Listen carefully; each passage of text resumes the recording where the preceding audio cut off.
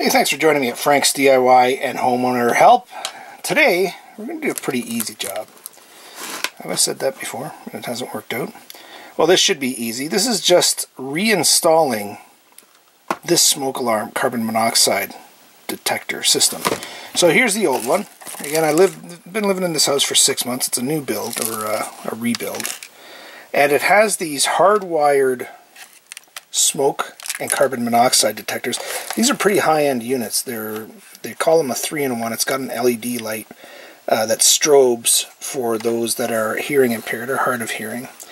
And it's got an audible warning too. It'll yell at you and tell you whether it's smoke or carbon monoxide or fire type of thing. So that's kind of neat, although I don't really think you need that. But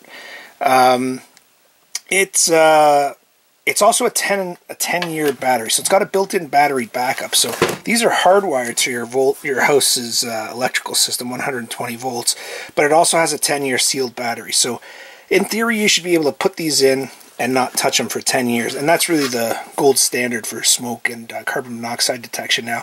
It used to be that you'd put one of those square 6-volt batteries in, or whatever they are, and you'd have to change them twice a year. You're supposed to change them twice a year.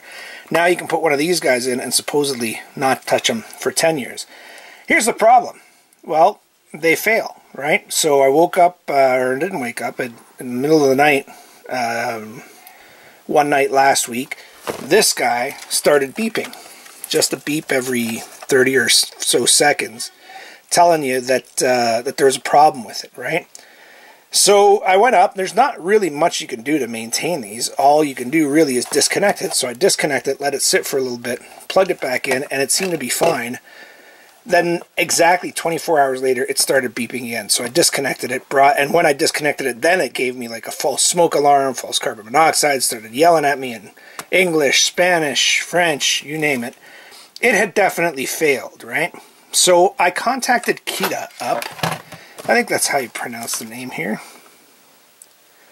Just connected them on, or I connected to them online to their customer service, and I sent them the serial number of this unit, because the serial number tells you when it was manufactured, right? So if you ever do have a warranty issue with these, you just find the serial number. It's on here somewhere. It tells you the date of manufacture, and you don't send it in. You send them an email about it. They got back to me within a day, and they sent a replacement unit via UPS within another day. So within 3 days, I had this brand new replacement unit.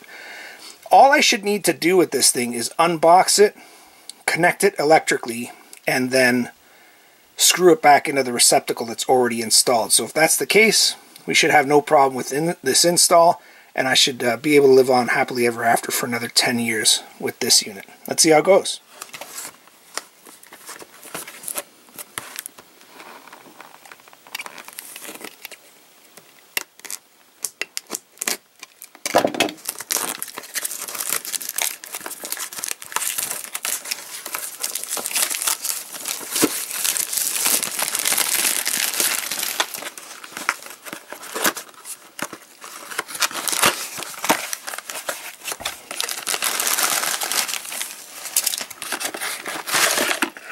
Okay, so as you would expect, it comes with this base here, but I don't need this because I already have a base installed, right?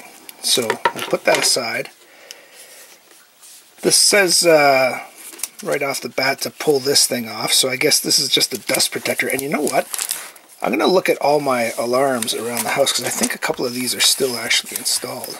And this might be like an inlet for smoke detection or carbon monoxide or whatever. So I'll go around and make sure they're all... You can see it comes with a pretty extensive manual here. And you know what's funny about the manual is there's no instructions on how to actually turn the darn thing on. It's kind of interesting because these come switched off. You see this? You have to flip that switch over to the on position for it to work. So we're going to do that. I'm going to try and just do it with a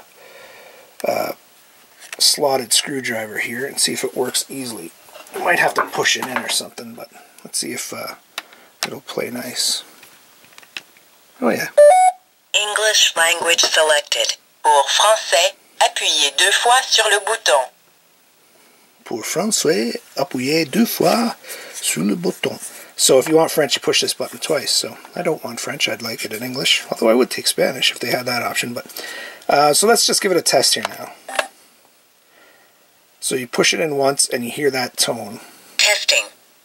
This is very loud. Press now to cancel test.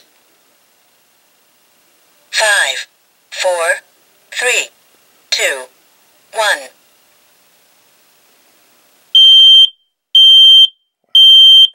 Fire.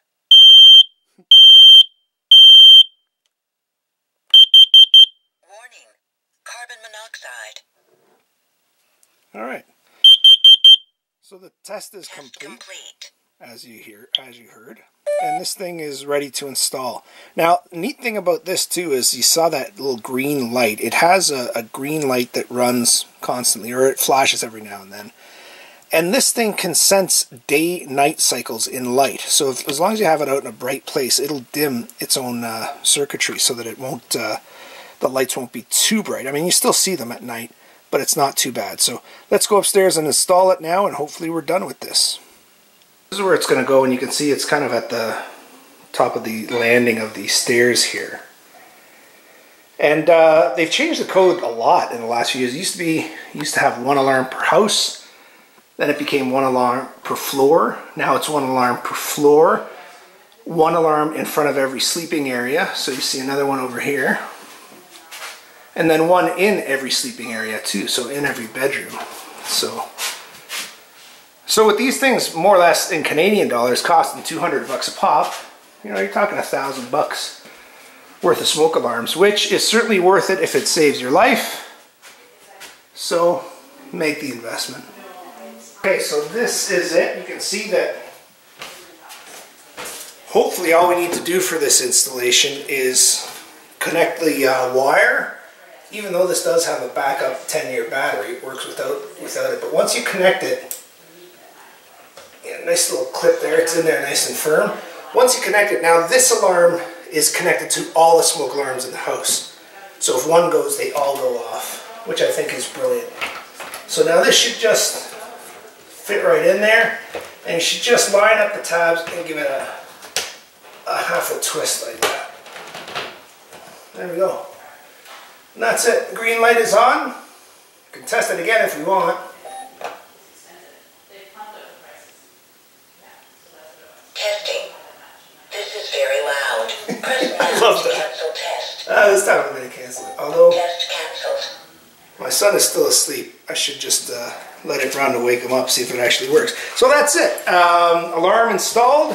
Hopefully it doesn't give me any more grief. And I mean, I would recommend the product, although I'm replacing it. Stuff is always going to happen. My measure of the value of somebody's worth and a company's worth is how they handle the problems that come along, and they handled it really well. No questions asked. Sent me a replacement via UPS. Didn't have to spend another $200. Quick install, and we're back to being safe. So thanks for joining me.